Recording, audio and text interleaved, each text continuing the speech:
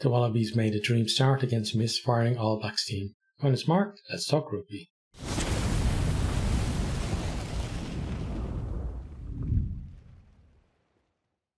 So the Wallabies are holding onto the ball early on in this one. They managed to force a penalty for offside, and they decided they're going to go to the corner rather than for the post. They go to the maul, but it's not making much ground, so then they decide to swing it inside to the backs. Then they go straight back out to the wing again, and Pataya puts Corbett over in the corner. We have a Timo check because he flirts with the touchline, but he just about got the ball down before his knee hit the line, so the try is good. Carter Gordon converts from the touchline. It's 7-0 to the Wallabies. From there then, All Blacks, they're struggling to get any kind of sustained possession. They have a chance from a line out inside the Wallabies half, but the throw is crooked. So then Australia win the penalty at the resulting scrum, with Williams going to ground. Gordon misses touch from his penalty, but the Wallabies are still coming forward in attack. Nawaka Wase, he makes a good break and gets them up, around about the 22. We then have good carries from McWright, and Valentini gets them even further forward. Then they get the ball out to Hooper. He shrugs off Mackenzie's attempt to tackle and goes over even with Stevenson hanging onto him. This try is good, so Gordon converts again from out wide and was 14-0, and it's the perfect start for the Wallabies in those first few minutes. Both teams after this then they're looking to run the ball every chance to get, and pretty much from anywhere. We have some good stuff from both sets of players. Mackenzie with a lovely pass at the back of his hand to try to put Leicester Benganuku away down the wing. Then we have a great carry from Bell out of his own 22 from the Wallabies. Jordan then manages to break up the middle for New Zealand, but he can't find any support, and New Zealand do kind of hang on to the ball, slow down a little bit. They get it to Mackenzie, and then he's hit high, so it's a penalty to New Zealand. Mackenzie slots this one from in front of him at 14-3.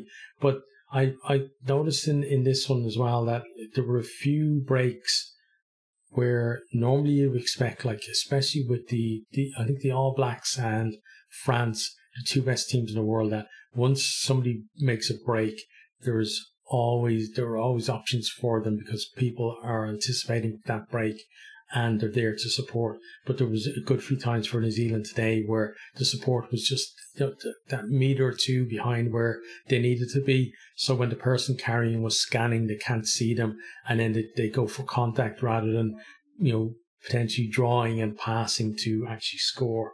So this is one here, but they did get the penalty at least.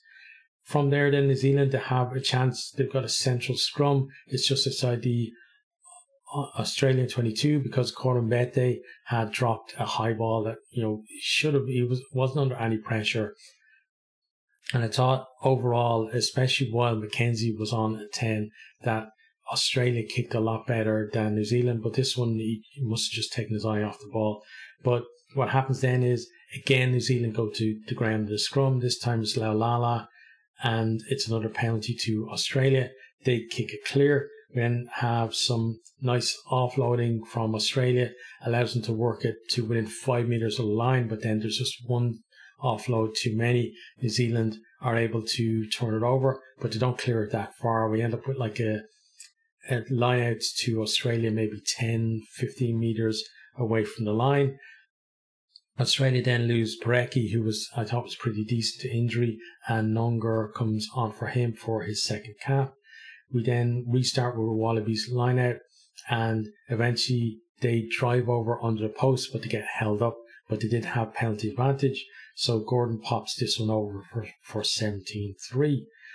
We then have further All Black errors, like they lose another line out on their own throw. Then Mackenzie, he kicks dead from just inside his own 22. Then a bit later on, he misses touch again with another penalty. Australia, they go looking for more points before the break, but some decent defence from the All Blacks, including Retallick, who I thought was outstanding at the breakdown. He gets over to win a penalty. Just before then, he's taken off as a precaution. He picked a knock up maybe a few minutes earlier, and Vai comes on for him. But yeah, I thought Retallick was outstanding, and Whitelock later as well, the two of them at the breakdown. Then Australia, they're piling on pressure in the 22. They force a penalty for not rolling away. They decide to go to the corner. The maul, it's inching forward, and then McDermott, he darts for the line from about 4 meters out, I'd say. And Whitelock kind of gets a half tackle on him. He doesn't hold him, but what he does manage to do is force him to turn onto his back. And so he goes over the line on his back, and then Sabay gets in there and holds up the ball and doesn't allow him to ground it. I felt that McDermott, should have scored there. He should have gone in maybe a little bit lower and looked to dive over the line rather than the way he did it, where he kind of allowed himself to be kind of turned when he was going over the line. But take nothing away from Whitelock and Sabay, it was fantastic defence from them to prevent what should have been a certain try. From here then, Australia, they continue to apply pressure, and New Zealand, though, they're making errors, but they are like keeping them out. They're not letting them score, but they're not really doing much themselves going forward. So half-time is 17-3 to the Wallabies. Into the second half then, New Zealand come out. They look an absolutely completely different team than the one that played in the first half. They set up a maul in the 22. Then they go inside to Fainga Anuku. He goes close under the post. Then they move it out wide to Stevenson, who stays strong and grounds despite Kellaway tried to tackle him into touch, but Stevenson was just too strong and was able to just flop down to score. Mackenzie converts this one from out wide, so 17-10, and it's game on. Mackenzie, we all know about his undoubted skill in terms of running a back line.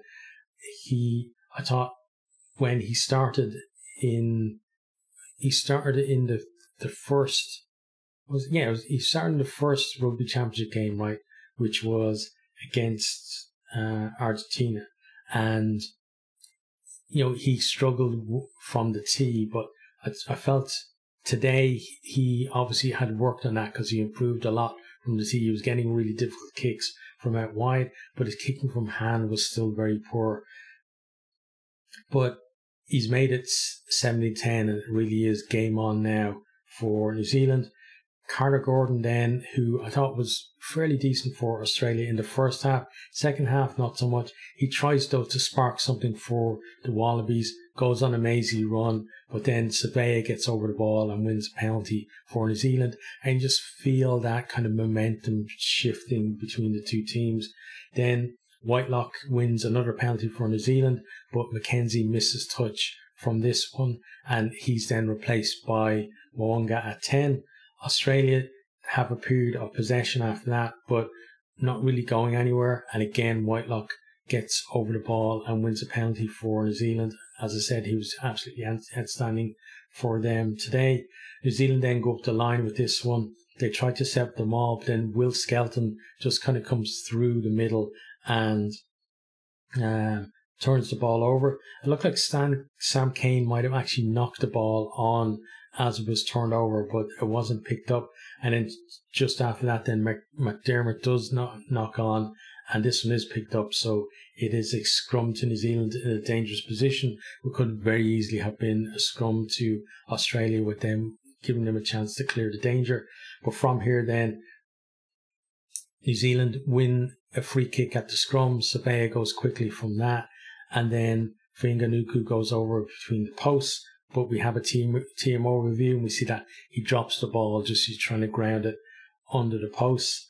So it's no score, but it's all New Zealand now, and Australia aren't really offering anything in attack. at all. They're not really getting any go forward, and very hard to get out of their own half as well. New Zealand then, they have a penalty straight in front, and Mo'unga makes it 17-13, and they really are beginning to close in now. Wallabies, they finally muster something from the restart. They hold on to the ball, and they did really well because there was a real intense pressure from New Zealand at the breakdown. There was a few times where it looked like they might actually turn the ball over, but Australia hang on to it. They win a penalty for entry about 30 metres out. Gordon then hits the post with, I thought it was kind of at test level, a fairly simple kick. Like, there wasn't that much of an angle, and as I said, it's only 30 metres out, but test rugby makes that gap smaller and smaller, I guess. So he hits the post. New Zealand then make their way back up the field. The forwards, they're right on the line, they're pounding away, and then Vinau goes over under the post. This time he does manage to ground, unlike Whanganuku earlier. It's converted by Mo'unga, and it's 2017. New Zealand have hit the front for the very first time in the game. Then White and Cooper come on at halfback for Australia as McDermott and Gordon are taken off. New Zealand, they now start winning scrum penalties as well, and it feels like they turned almost everything around, but maybe as a reminder of their struggles, they from that penalty they kick up the line, and then Australia managed to nick the line out just to show them not everything is going your way still. Then we have Stevenson. Nice little run from him. He offloads to Jordan to put him through a gap. And again, he's got support on both sides, but a little bit back. I think Smith was certainly on his inside. So he takes contact. Smith then takes it and darts off. And then he gets isolated at the next ruck. And, it was one of those, as I said before, where the support just seems to be that little bit behind where they need to be.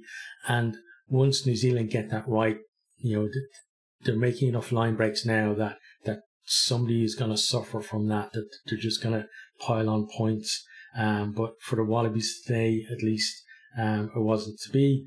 But from here then, Australia managed, they win the penalty, and then they work it upfield. They win another penalty just inside the New Zealand half, and then they point to the post, but the tee has gone missing.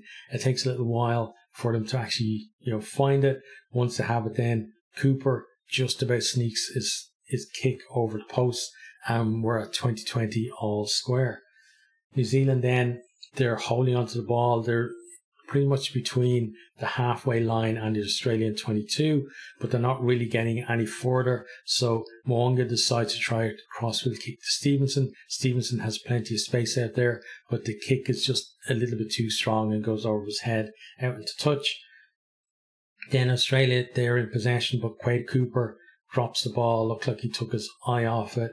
And New Zealand then, from that scrum, they win a penalty, and they play on a little bit with advantage, but can't do anything with it. So Mo'unga kicks for the post, and this one just about has the distance to get over to make it 23-20 to New Zealand.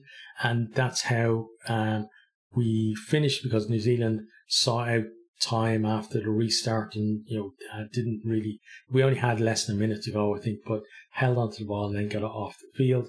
So great win there for New Zealand. Amazing comeback from them. There were plenty of mistakes earlier on, and even in the second half they were still making mistakes, but they dug in and they got the result. And sometimes for a team, winning ugly,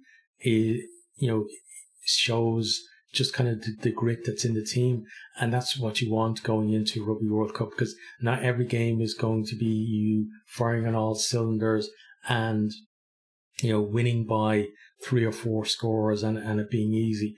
You're going to have to dig in at times, and you're going to have to win ugly, and they're showing that they can do that as well. Australia, they made such an amazing start, but in the second half didn't really offer too much going forward. And that's the problem, is that when you make that kind of start, it's kind of similar, I think, to Leinster in the Champions Cup final. They made an amazing start as well, but in that second half, you still have to have a threat. You have to be adding points, and you have to just be keeping that scoreboard ticking over to make the comeback less and less likely. But Australia weren't able to do it. Leinster weren't able to do it either against La Rochelle. And the teams of that quality find a way to get back in. And if you're not scoring and they're just eating away at your lead, their confidence grows, and then they finally get that score. And then, you know, when you then try to muster a response, you don't have it, because you're in, almost your mindset has changed. You're in defensive mode, and suddenly you have to attack. And Australia didn't have enough time to do that, even to switch over. But it felt like if they had have been able to, you know, put a bit more pressure on in that second half and keep more of the play in the New Zealand half, maybe those chances would have come for them to get that score or two that might have actually won the game for them. But, you know, it's positive for them. They still haven't won. They've got France up next in, you know, their next warm-up game. So it's not going to get any easier for them. But you can see that there are signs there that, you know, they can at least challenge top teams, but they're going to have to do a little bit more than that if they want to go far in the World Cup. But, you know, it doesn't look as gloomy as it did, I think, at the very start of the championship, where they looked a little bit abject. New Zealand, they've got that winning habit back now, and for them and for the rest of the world, that's very ominous going into the Rugby World Cup.